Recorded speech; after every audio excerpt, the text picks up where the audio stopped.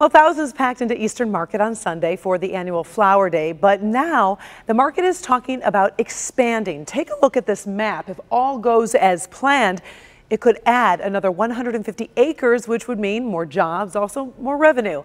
Local 4's Guy Gordon is live at Eastern Market, and usually, Guy, it's the plants and produce doing the growing. Now we're talking about the market itself.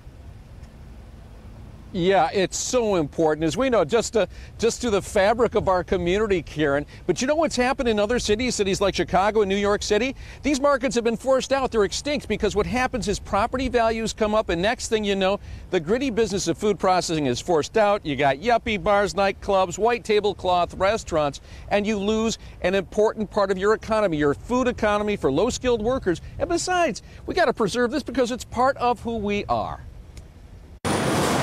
Jim Pellerito wanted to expand 5 years ago. Now the city has land, a plan, and he's ready to begin the process of tripling his business in 6 months. Phase 1 is going to be 50 employees, and Phase 2 is going to be around 150 employees additional to what we have now. Eastern Market plans to add 100 to 150 acres north and east, with 20 businesses now expressing readiness to expand. Over 10 years, it could be as many as 3,000 to 4,500 jobs and upwards of $300 million of investment. Food processors need new buildings to meet tougher food safety standards. Plans include a food innovation zone and a space for food entrepreneurs and startups. Shed 4 will be enclosed with 60 mixed-income residences built on top. And while development is forcing out some urban gardens, Eastern Market is including an expanded market garden in its future. We'll be a huge production farm in 10 years for sure, no doubt.